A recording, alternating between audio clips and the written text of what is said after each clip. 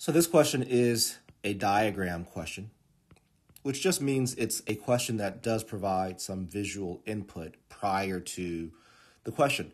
And this particular question, however, also all the answer choices are also visual, right? We have these graphs, these four graphs here that have different meanings. So let's review the information provided up front about the diagram here, and then we'll see how that relates to the actual question over here. So the question says, or the information provided says, the glass pictured above can hold a maximum volume of 473 cubic centimeters, which is approximately 16 fluid ounces. Okay, so very straightforward information. They're just telling us how much volume the glass can hold. And then if we look at how the glass has been outlined here, we can see that we have a height of K, a diameter for the opening of the glass is also K, a diameter for the bottom of the glass, which is K over 2, and then we have this formula for the volume of the glass, which is 7 pi K cubed over 48.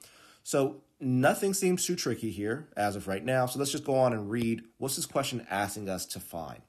So number 10 says, water pours into the glass slowly and at a constant rate. So that's probably going to be important. It's slow and constant.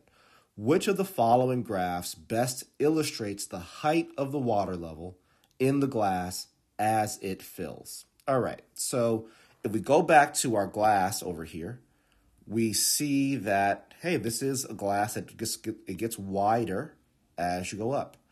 So then if I'm slowly pouring into this glass, it seems like the amount of liquid that I pour in is going to increase the height, or increase in height, but that increase in height should actually slow down as you go up, right? Because it has more space, there's more volume, each kind of layer, hopefully my drawing makes some sense.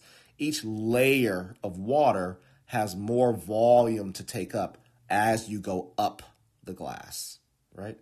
When I'm pouring water in initially, it only has, that much area to take up or that much volume to take up.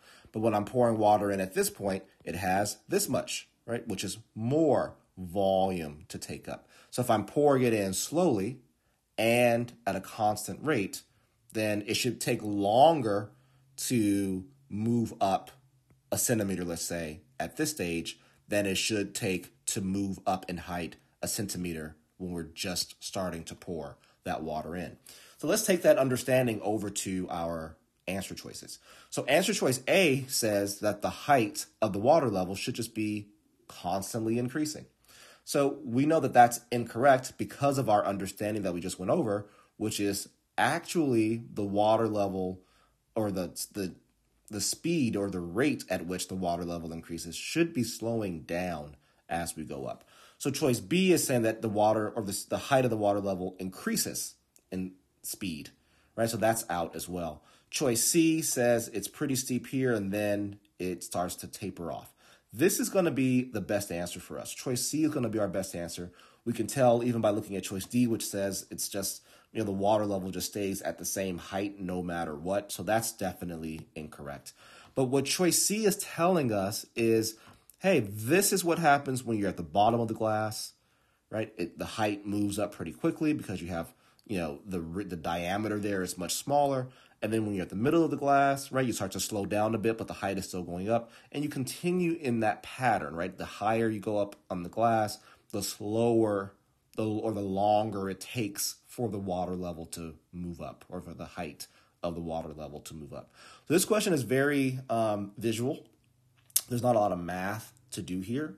So we have to keep in mind that sometimes, especially on diagram questions, we have to really make sure we took that time to pay attention to the diagram itself.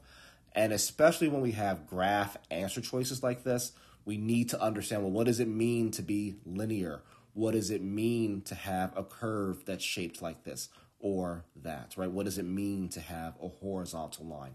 All of these graphs have meanings, so it's important because I definitely have seen this type of question on the test many times.